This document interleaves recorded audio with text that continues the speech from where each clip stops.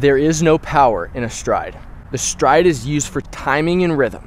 We don't want to try to get this way and jump from our backside on our stride to try to, I'm gonna put this into the ball. It doesn't work that way. We want to be nice and light on our front foot as we stride.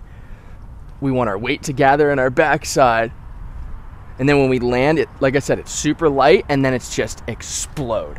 Once we land, that's where the power comes from, because it comes from the backside. Think super light on your front foot. Once that front foot hits the ground, explode with your backside. Great job.